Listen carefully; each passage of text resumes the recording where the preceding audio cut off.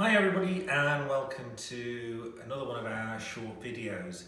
And today I thought I'd talk about a topic that we get asked about quite a lot, and that is how do you titrate the doses of opioids safely and effectively. Now probably where we should start on this is actually going back to that concept I introduced in one of my other videos about long and short-acting opioids, because we know that most patients are going to be on a combination of these drugs, and actually how they are dosed together is fairly important. So if we take a patient who's on a long-acting opioid, what dose of short-acting opioid should we be using? Well, there's a fairly simple rule, and that is that the dose of the short-acting opioid should be about 1/6 of the total daily dose of the long-acting opioid. So to take an example, let's say we've got a patient who's on long-acting morphine. They're on something like MS Contin, and it's 30 milligrams twice a day. Well, that means they're on 60 milligrams of long-acting opioid in a day. So if we take 1/6 of that, the dose of breakthrough morphine that they'll be on will be 10 milligrams. So it's fairly easy to work out, if you know what the long-acting dose is, what the short-acting dose is.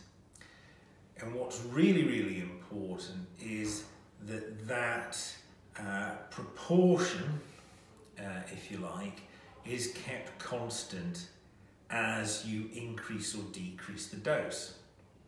So what sometimes happens, and one of the pitfalls that people fall into, is that they will get the ratio right when they start the patient on the drug, and then they'll titrate up the background dose but still keep the patient on the same short-acting dose.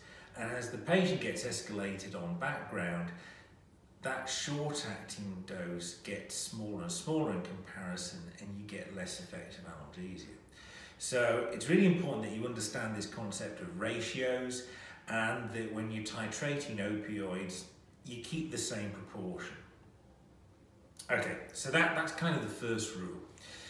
So moving on to how you might sort of think about titrating a patient up on an opioid. And the first question that you've got to ask is do you need to actually increase the dose of the opioid? Now again, this really comes back to having an understanding of some of the concepts that we introduced in that other video about long and short acting opioids, and understanding that a patient having pain and consequently a need for having breakthrough analgesia is normal. It's what we expect. So if you get presented with a scenario where the patient is using breakthrough analgesia, the question that you've got to ask yourself is the patient using more than I would reasonably expect? Is there pain behavior outside what I would call the spectrum of normality? So again, as we've discussed previously, patients who get pain when they move might have quite frequent pain, and just the presence of that pain and their need for analgesia might not actually necessitate an increase in opioid. So again, sometimes the pitfall that people fall into is that they just try to escalate the opioids to stop these pain occurrences, and consequently you then get opioid overdose. So first question you ask yourself is, do I actually need to increase the opioid? And if you look at the patient and you assess the patient and what they've been doing in terms of their pain, and think this is outside what I would consider to be acceptable, then you can increase the opioid dose. Now, in terms of how you increase opioids, the best way to do it, and probably the safest way to do it, is to think about increases in terms of about a third. Now, obviously with the different opioid preparations, it's not always practical to titrate up exactly by a third. It really depends on the different doses of the tablets that you've got available. So something like MS-Contin would be available in 10 milligram tablets, 30 milligram tablets, 60 milligram tablets, and how you combine those to get your dose increment is obviously going to vary. But generally about a third increase is safe and effective. Certainly you wouldn't want to go any higher than a 50% increase. And you tend to use increases that high when you're at quite low doses of opioid and you're sort of constrained by the dosage of the tablets that's available. Again, you probably don't want to go any lower than 25% increment, because again, then you get into really too low an increment that it's going to be effective.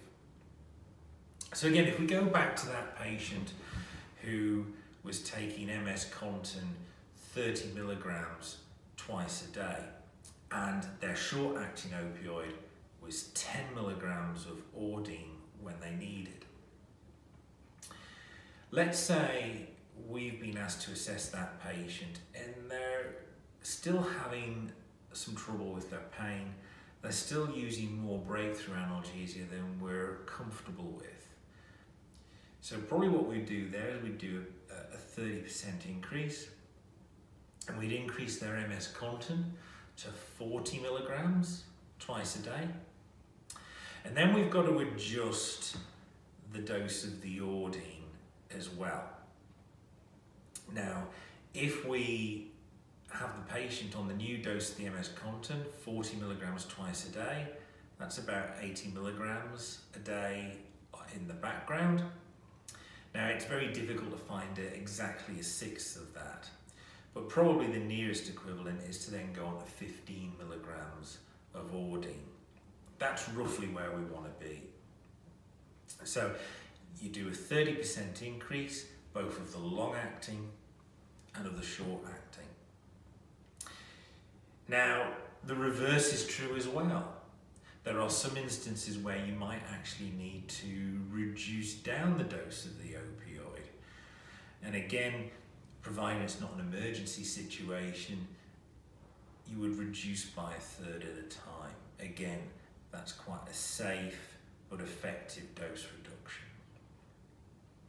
So, just to recap some of the key points on this. First of all, be aware of the proportions that you need to maintain between a long-acting opioid and a short-acting opioid. And remember that rule of 6, that really the short-acting opioid should be dosed at about a 1/6 of the total daily background dose of opioid. And you've got to keep that proportionality as you move up and down the dosage. Be aware that sometimes you're going to be faced with patients who've got pain, but they don't need an opioid increase. It's only if their pain requirements are over and above what we would normally and reasonably expect. And if you do need to do an increase in the dose of the opioids, then generally a 1/3 increment at a time is safe and effective. And again, these are some simple ground rules that mean that your prescribing is going to be safe but effective for your patients. Well, thanks for joining me for that short clip of palliative education, and I'll look forward to seeing you for another video in the near future.